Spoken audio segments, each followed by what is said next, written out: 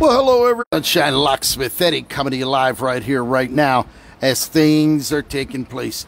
And what we have here is a extra space storage lock. This is a combination style lock. These are made by Dagos, Delswin, Cincinno, stuff like that. And extra space storage and all the other different places. They buy these locks. They stick their name on. They can have their name stamped on them and stuff like that. And what we did here was we lost the combination to it. All right. And what we did, we needed to find a combination to this lock. It has a little dial on the back of here. This is where you would change the combination to a new number, all right, after you get it opened and stuff like that. So what I did, I didn't have a combination, so what I went ahead and found the combination to it. It was actually 8800. And what we're going to do is show you exactly how I got to that point. So what you do with this is you're going to need two things. You're going to need, it's always easier to use a pick, all right? You use your finger, you're covering up what you need to see, and you're going to need a light. You're going to need a lot of light, all right? The light that I have here is actually a light that's I use on my desk, and by using this one actually has a, I think it's a 2.5 magnifier, or if you don't have that, you can use a loop, or if you really have good eyesight, you can just use it without it. You can use a shim, but that's for some of the other locks. But I didn't even need to use a shim. All I needed was the light and a pick. And what you do with this, as a matter of fact, it's a little hard for me to do it. I'm going to try to show you, but you're not going to be able to see it because you're not going to be close enough down in here. By looking down in here, as a matter of fact, we'll just do it like here. If you look down in here, there's a shaft that rides through all of the wheels, all right? There's 9 wheels, so there's going to be almost 9,999 combinations to it, just under 10,000. So what you want to do is go each wheel, they're all rounded. They're all rounded until you see a flat spot, all right? There's only one that has a flat spot.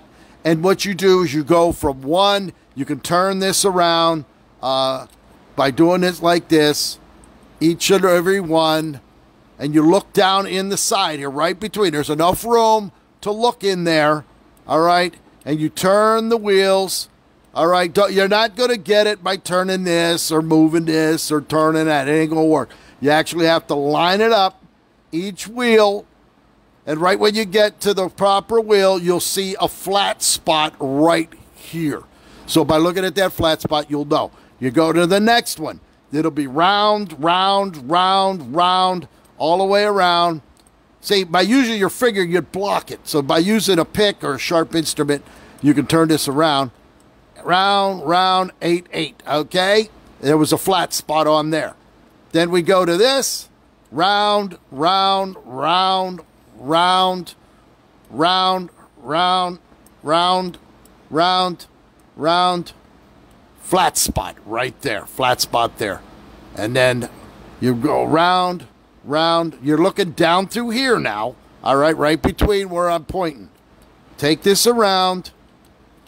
You have to look close now until you get it to the flat spot. There's a flat spot. Now all are flat, all right? And by that, you can then open the lock, all right? Once it's open like that, you can go ahead and turn the side back here, turn it over to here, all the way. You see where it is? This is where you're going to change the combination, all right? So what we're going to do is we're going to make it, let's try making it 7, 7,